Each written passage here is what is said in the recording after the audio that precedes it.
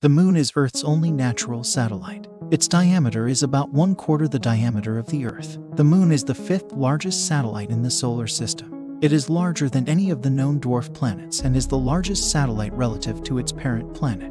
The Moon is a planetary mass object that formed a differentiated rocky body, making it a satellite planet under the geophysical definitions of the term. It lacks any significant atmosphere, hydrosphere, or magnetic field. Its surface gravity is about 1/6 of Earth's. Jupiter's moon Io is the only satellite in the solar system known to have a higher surface gravity and density. The Moon explodes, shattering into 7 large chunks. Who did it or why is unknown. Before long, the 7 chunks smash into each other, rapidly disintegrating. The debris falls towards the Earth, enters the atmosphere, and heats the planet so much that it becomes uninhabitable for 5,000 years.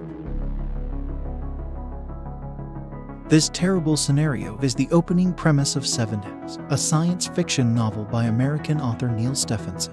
Seven Evs belongs to the hard science fiction genre, which stresses scientific accuracy and realism.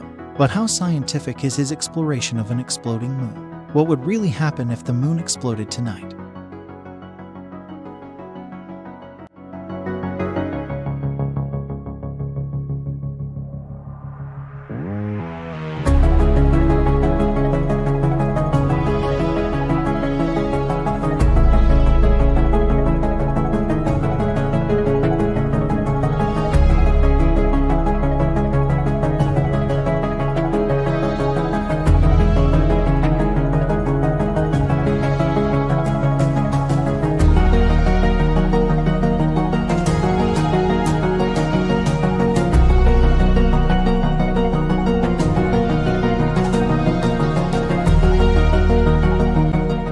The idea is not as absurd as it sounds. Moons do sometimes explode.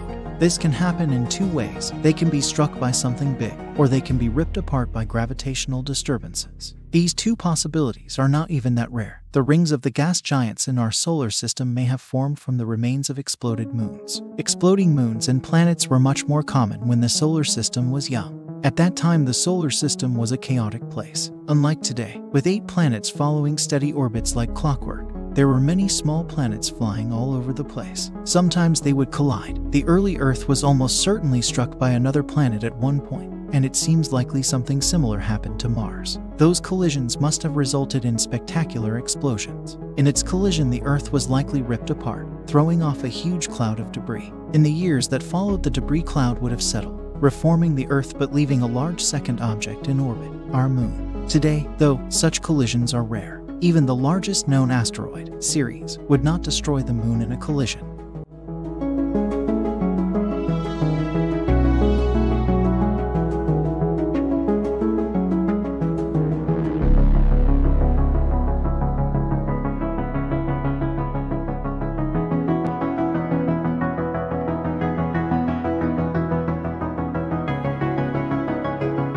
This leaves the second possibility, gravitational disturbances. The idea, essentially, is that if 2 planets or moons get too close to each other, then the force of gravity gets strong enough to start tearing the objects apart. In theory, the Earth could do that to the moon.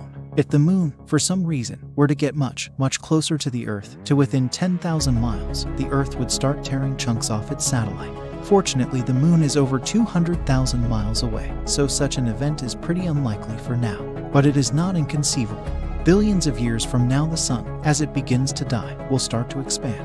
The outer layers of the sun could reach all the way to the Earth. This would slow the moon down, sending it falling towards the Earth. As it gets closer to the Earth, it would start ripping apart, before crashing into the Earth. In either case, an exploding moon, by natural means at least, is pretty unlikely for now. That leaves artificial methods, probably some kind of enormous bomb. It is not impossible to blow up the moon with a bomb, but it would be a massive job.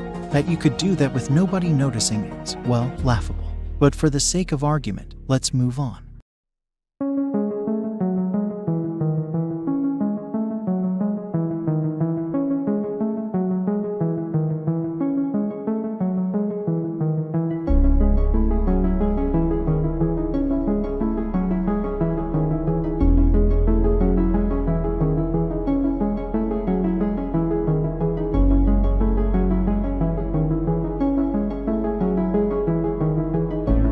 So what would happen if the moon exploded? There are two assumptions in the scenario in 7Fs. The first is to believe that a large fraction of the destroyed moon ends up hitting the Earth. The second is that all that debris burning up in the atmosphere will heat the Earth enough to leave it uninhabitable.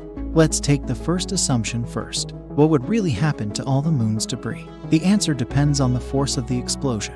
If it is large enough, the moon will be smashed to smithereens and all the pieces of it will either be blown into deep space or crash at high speed into the Earth. That outcome would be bad, for sure. But the damage would be pretty fast. Civilization on Earth would probably be wiped out by massive impacts, and anyone unfortunate enough to survive would die of starvation before much longer. Since that doesn't happen in the book, we can assume the explosion is less powerful. In fact, the novel states that the moon splits into 7 large fragments that then collide with each other to produce many more fragments. This implies an explosion powerful enough to break up the moon, but not powerful enough to send bits of it careening across the solar system.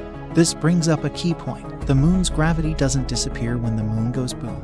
As long as most of the debris of the moon stays in roughly the same place, all the mass is still there and the moon's gravity won't actually change all that much. The implications of this are important. The debris cloud will keep orbiting the Earth and the moon will slowly put itself back together. This means that most of the moon's debris won't hit the Earth. Instead, the fragments of the moon will collide with themselves, either breaking up into even smaller fragments or merging to form larger fragments. Eventually, the moon will reform, carrying on much as before. There's a catch though. In some of those collisions, a few fragments will get an extra boost and be thrown clear of the lunar debris cloud. Think of a large asteroid hitting the Earth. Most of the material stays on the Earth, but tons of pulverized rock will be thrown up into the atmosphere or out into space. Some of that debris will escape the Earth completely, entering into orbit around the Sun. The same thing would happen to the remains of the moon. If the collisions are powerful enough, some of the debris will escape. What happens to that rock? Most of it will stay in orbit around the Earth, forming a tenuous ring.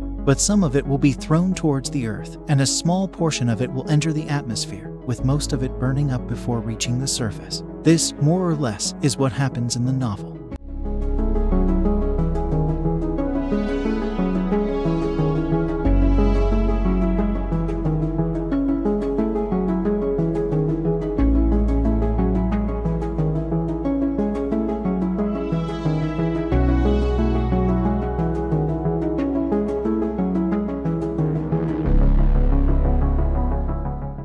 How much debris would be needed to render the Earth unlivable? This, remember, is the key plot driver of the book. As debris rains down on the planet, it burns up in the atmosphere. Gradually, the atmosphere heats, until global warming on a massive scale forces humanity to depart for orbital cities. Debris burning up in the Earth's atmosphere does indeed slightly heat the planet, but under normal circumstances this effect is almost nothing. Every day around 100 tons of space dust burns up in our atmosphere. Some of it is bright enough to form a shooting star, but for the most part this dust burns up invisibly. This dust doesn't add much energy to the atmosphere. Rough calculations suggest the heating effect is around 60 megawatts, roughly equal to the power generated by 40 wind turbines. The Sun, by contrast, heats the Earth with 170 billion megawatts, massively more than space dust does. It's clear we'll need a lot of dust to heat the Earth enough to make it uninhabitable.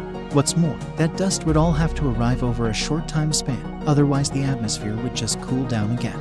Would blowing up the moon achieve that? According to the book, the falling moon debris heats the Earth enough to evaporate the oceans. Evaporating the oceans, needless to say, takes a lot of energy. How much? Roughly 500 septillion joules. That's an enormous amount of energy, more than humanity has used since the dawn of civilization. On an astronomical scale, though, such huge amounts of energy are possible. A large asteroid, big, though much smaller than the moon, could theoretically release enough energy to evaporate the oceans. Billions of years ago, during a period known as the Late Heavy Bombardment, thousands of asteroids hit the planet. Some of those asteroids would have left continent-sized craters and perhaps boiled off much of the ocean. Debris from the moon could potentially do the same, provided there was enough of it. It would take billions of tons of lunar material hitting the Earth to evaporate the oceans. That might sound like a lot, and it is, but the moon is also very big. A tiny fraction of lunar material would be sufficient. If the moon does explode tonight, then we would be in trouble. But if you were really set on doing humanity harm, and you had the firepower to do it, there are probably easier ways than secretly rigging the moon to blow.